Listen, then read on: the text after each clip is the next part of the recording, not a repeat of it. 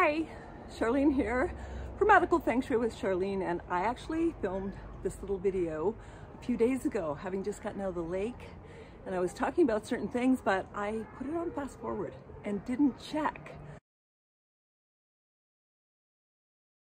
Yeah, coming into the fall and how to keep young and youthful and vibrant, because that's what this series has been about. Youthfulness really has to do with where you live, how you live, and it's directly, totally affected by the Feng Shui. Wind, water, my breath, it's me. So everything that I do, the places that I choose to be in, are really important in terms of how I'm gonna stay vital and alive. And so I came across a list on 5 things that you can do to stay young. And one of them was always be learning something new. So I'm gonna share those with you in the next month. There's only 5 very important things I came across years ago. And now that I'm doing this series on health and vitality and how it relates to our spaces, I thought I'd share that with you.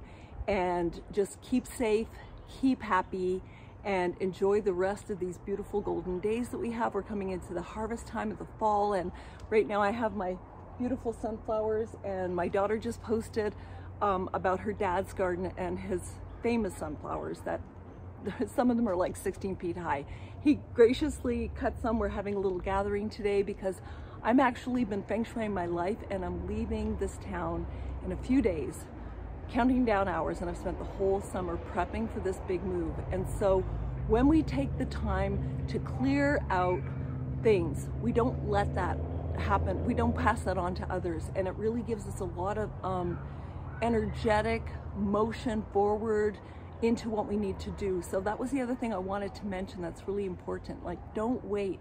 Clear out your clutter. Clear out what you need to clear out, because when you do, you get all this energy and vitality coming your way. Thanks for joining me. Have a great end of summer.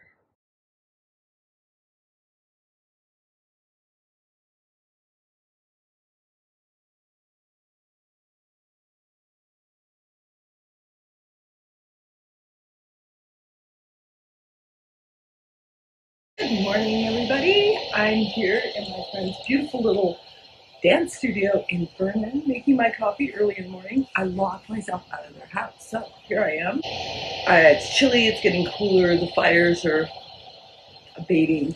There's a lot to be said about helping other people at this time when, the fall's coming, and a lot of people that have been hit by fires are needing supplies. So all I would say is that go to your grassroots organizations, those people that are helping people on the ground, whether you're talking about Hawaii, Maui, anywhere in the Northwest Territories, anywhere in British Columbia, anywhere.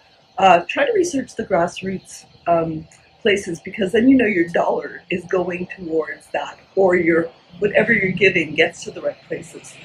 And I'm finally on a big journey. I left the Kootenays yesterday. I left home 2 days ago. I've been cleaning up my life, clutter clearing, and I can't believe the energy I feel and the support I feel. And I'll be back with more about Feng Shui, vitality, vibrancy, and the last couple of numbers, number 8 and number 9.